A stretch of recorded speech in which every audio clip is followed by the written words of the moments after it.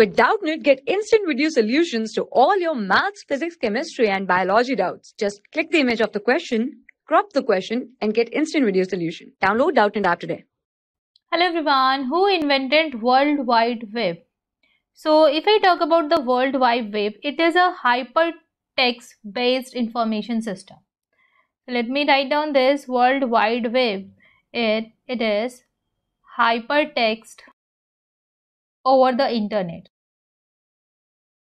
So here what happens, the linked documents may be located at different site, and if I talk about handling, so it can handle different information of different format and method of organizing information. So let me write down this. It can handle different text format